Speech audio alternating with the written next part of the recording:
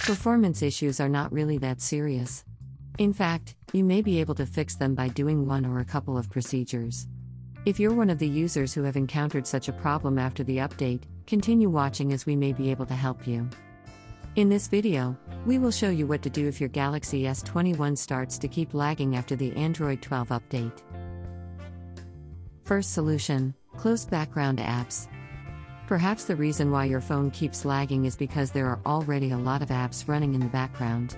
So the first thing you should do is close them and see if that fixes the problem. Here's how. Tap the Recent Apps key to view apps running in the background. Swipe up on each app to close them, or you can simply tap Close All to quit them all at once.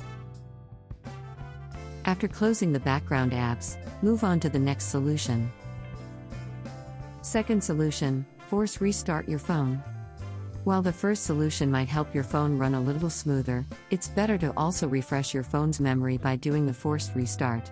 It will also reload all core services. Here's how you do it. Press and hold the volume down button and the power key for 10 seconds.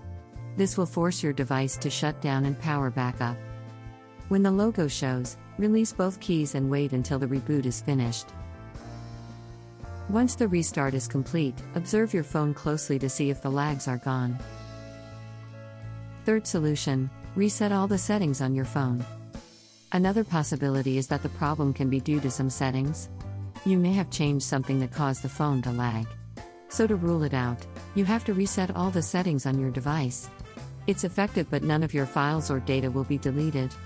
Here's how it's done. Swipe down from the top of the screen and then tap the settings icon.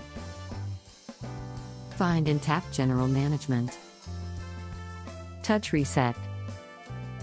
Tap Reset All Settings. Tap the Reset Settings button. If prompted, enter your PIN, password, or pattern. Tap Reset.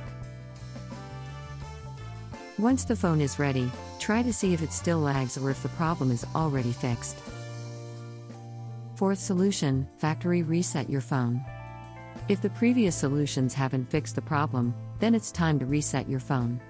Firmware-related issues can always be fixed with a reset.